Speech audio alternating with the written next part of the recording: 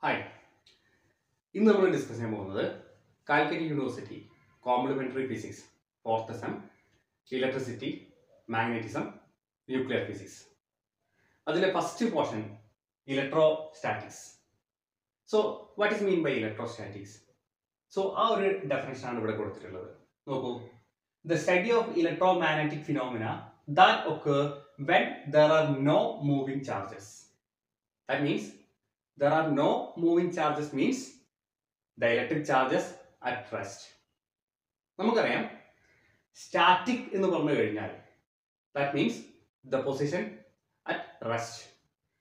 So ഇവിടെ എന്താണ് static പൊസിഷനിൽ ഉള്ളത്? Electric charges.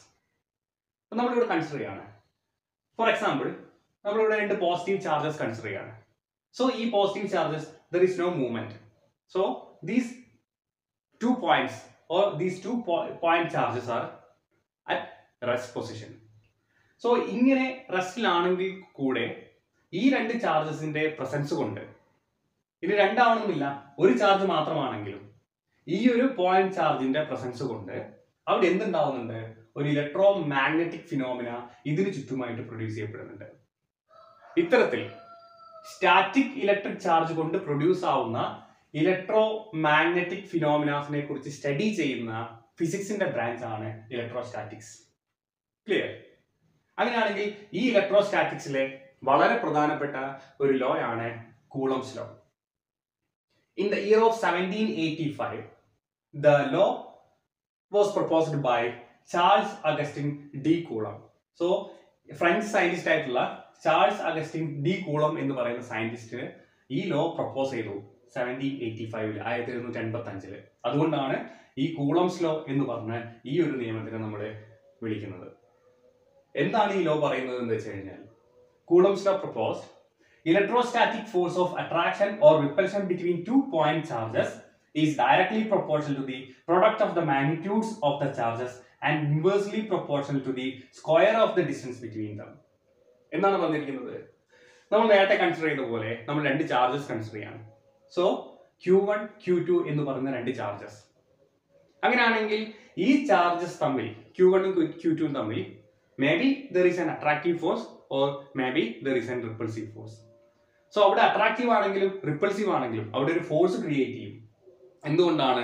Q1 Q2 എന്ന് പറയുന്നത് ഒരു R എന്ന് പറയുന്ന ഡിസ്റ്റൻസിൽ നമ്മൾ പ്ലേസ് ചെയ്തിരിക്കുകയാണ്. അങ്ങനെയാണെങ്കിൽ ഈ Q1 ഉം Q2 ഉം തമ്മിൽ ഉണ്ടാവുന്ന അട്രാക്റ്റീവ് ഓർ റിപ്പൾസീവ് ഫോഴ്സ് എന്ന് പറയുന്ന ആ ഫോഴ്സിന്റെ മാഗ്നിറ്റ്യൂഡ് എന്ന് പറയുന്നത് ഈ രണ്ട് ചാർജസിന്റെയും പ്രൊഡക്റ്റിന് അല്ലെങ്കിൽ ഈ രണ്ട് ചാർജസിന്റെയും മാഗ്നിറ്റ്യൂഡിന് ഡയറക്ട്ലി പ്രൊപ്പോർഷണൽ ആയിരിക്കും. എന്നാൽ ഈ രണ്ട് ചാർജും തമ്മിൽ ഉണ്ടാവുന്ന ഡിസ്റ്റൻസ് എത്രയാണോ ആ ഡിസ്റ്റൻസിന്റെ സ്ക്വയറിന് ഇൻവേഴ്സ്ലി പ്രൊപ്പോർഷണൽ ആയിരിക്കും.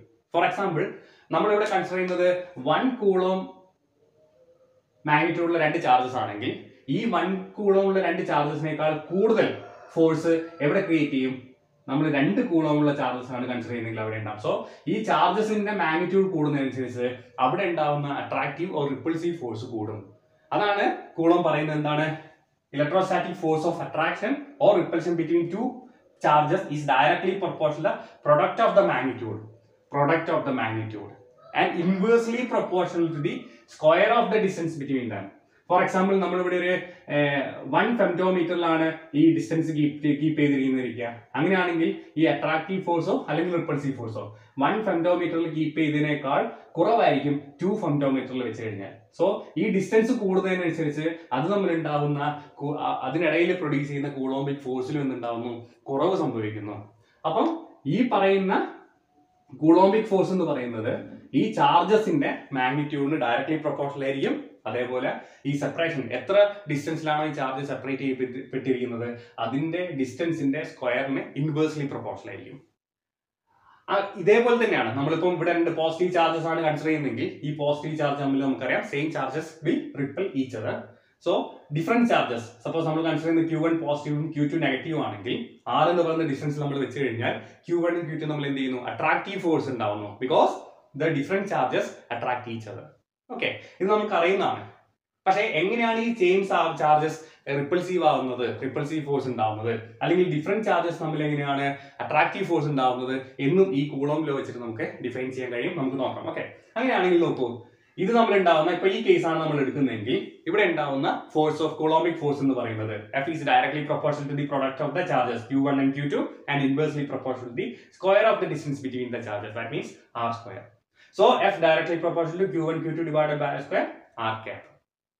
So നമുക്ക് ഈ proportionality മാറ്റം എന്ത് ചെയ്യണം? അവിടെ equal sign ആക്കാൻ നമ്മൾ constant multiply ചെയ്യണം. So here we use a constant K that is equal to F is equal to K into Q1 Q2 divided by R square R cap. And the value of K is equal to 1 by 4 pi epsilon naught into Q1 Q2 divided by R square R cap.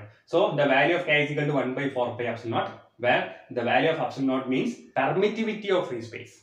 So the value of permittivity of free space 8.85 into 10 raised to minus 12 Coulomb square Newton inverse meter square inverse. So we substitute this value in this equation.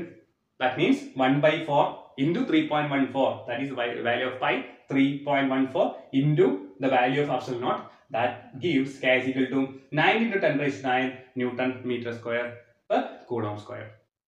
So this is the Coulombic force. ഇനി ഞാൻ നേരത്തെ പറഞ്ഞ question നമുക്കിപ്പോൾ തന്നിരിക്കുകയാണ് A B എന്ന് പറയുന്ന രണ്ട് particle ഇത് തമ്മിലുണ്ടാവുന്ന കൂളോംബിക് ഫോഴ്സ് എന്ന് പറയുന്നത് ഇത്ര മാഗ്നിറ്റ്യൂഡ് ആണ് എന്ന് നമുക്ക് തന്നിട്ടുണ്ട്, അല്ലെങ്കിൽ ഇത്രയാണ് നമ്മളെ കൂളോംബിക് ഫോഴ്സ് എയും ബിയും തമ്മിലുണ്ടാകുന്ന കൂളോംബിക് ഫോഴ്സ് ഇത്രയാണെന്ന് നമുക്ക് തന്നിട്ടുണ്ട്. അങ്ങനെയാണെങ്കിൽ ഈ എയും ബിയും സെയിം ചാർജസ് ആണോ അതോ എയും ബിയും ഡിഫറെന്റ് ചാർജസ് ആണോ എന്ന് നമുക്ക് എങ്ങനെ പ്രെഡിക്റ്റ് ചെയ്യാം? അതിനുള്ള വഴിയാണ് ഇവിടെ കൊടുത്തിരിക്കുന്നത്. സോ കൺസിഡർ നമ്മൾ രണ്ട് പ്രോട്ടോൺസ് ആണ് നമ്മൾ എക്സാമ്പിൾ ആയിട്ട് എടുക്കുന്നത് വിചാരിച്ചോ. So proton and proton, these two proton is separated by A distance r. So നമുക്കറിയാം പ്രോട്ടോണിന്റെ ചാർജസ് എത്രയാണ്? Plus 1.6 into 10 raised to minus 90 കൂളും.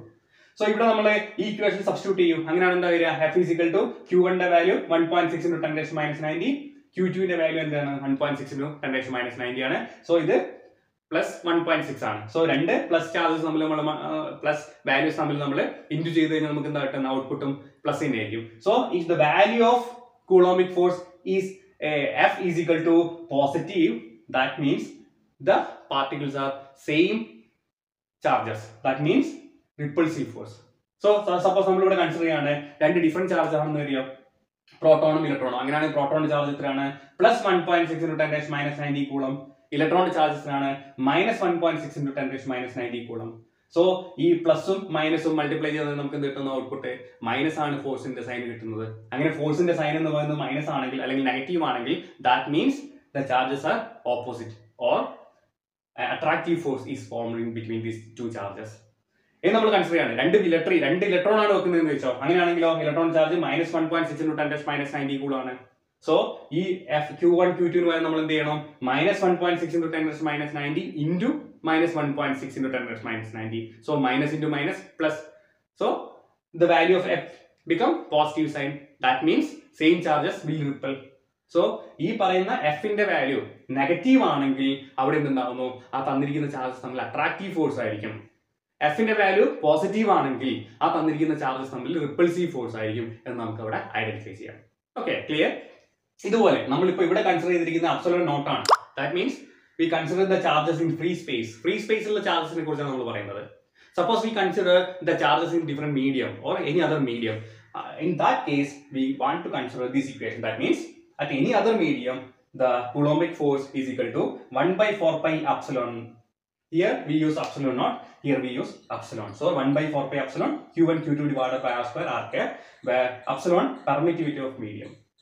So this is the coulombic force equation in different medium, and this is the coulombic force equation in free space. Okay.